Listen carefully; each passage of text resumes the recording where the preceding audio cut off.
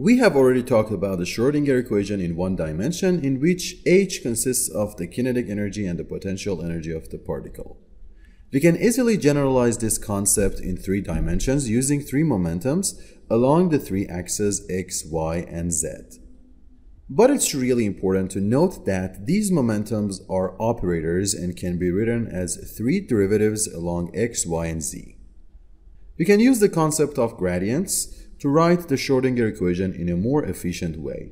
Gradient of a scalar f gives a three-dimensional vector.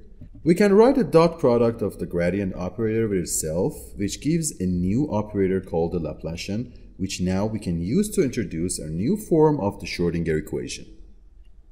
Now, here is our Schrodinger equation, but this time in three dimensions, in which I is the square root of -1, h bar is Planck's constant divided by 2 pi, m is the mass of the particle, and v is the potential, but this time in three dimensions.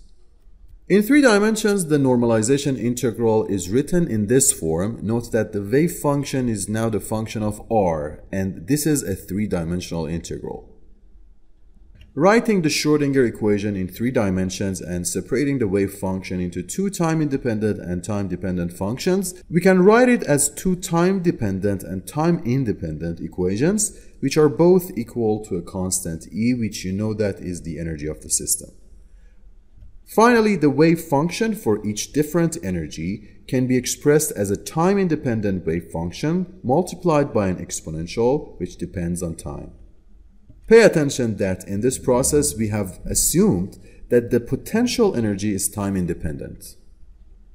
Now, the only thing we need to do is to solve the time-independent Schrodinger equation to find the stationary states for the system.